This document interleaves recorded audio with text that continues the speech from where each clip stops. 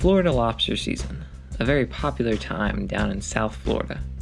People from all over come down to the small islands of the Florida Keys to catch their own lobster, making lobster catching one of the deadliest outdoor activities in South Florida during late July and August. However, for the crew on the vessel Real Hazardous, they love catching lobster and don't mind the danger. In order to beat the crowds, Team Real Hazardous leaves at dark so that they can be on their hole at first legal light. They plan to start with scuba tanks and hit the bigger ledges, since they should be packed at this time. Jeremy and Christopher start off the morning with scuba tanks, and it doesn't take them long to find their lobster.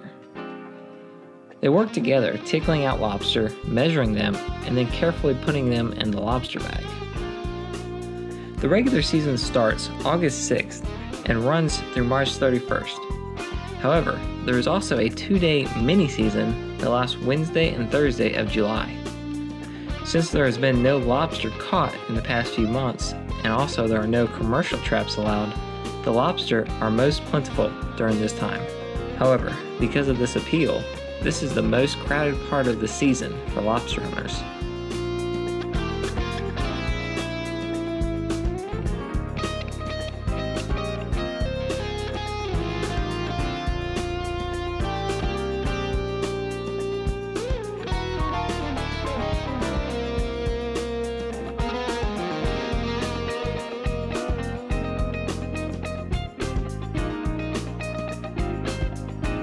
Lobster like to hide in small ledges.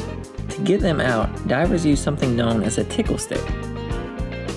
By strategically touching the lobster at certain spots, divers can maneuver the lobster out of their ledge and into the net. Many newcomers make the mistake of jabbing or trying to force the lobster out with a tickle stick, but the key is to use it with precision and gently bring the lobster out of the hole. Trying to jab at them will only force the lobster back deeper into their hole.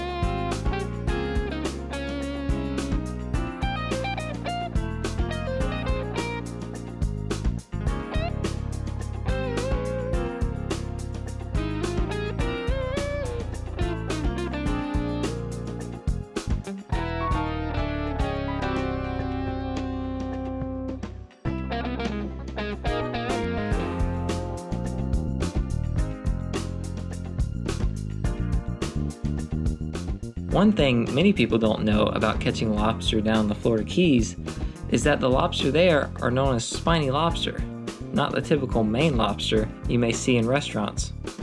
The difference is the spiny lobster don't have claws, making it safer for the lobster hunters.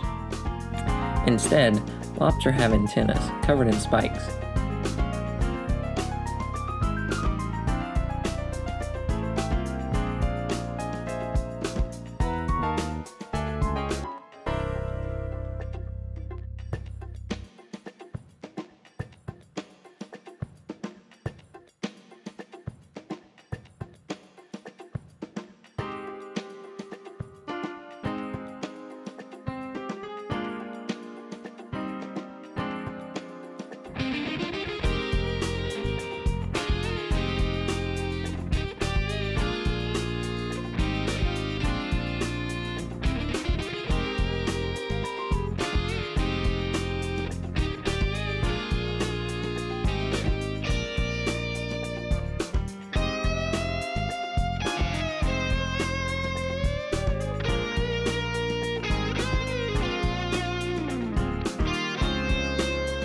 With plenty of lobster still around, it doesn't take long before the rest of the family limits out as well.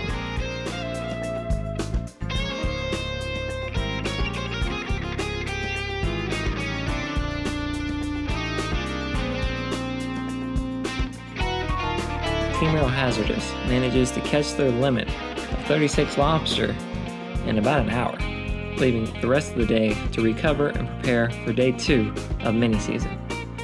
So stay tuned for the next episode of Deadliest Lobster.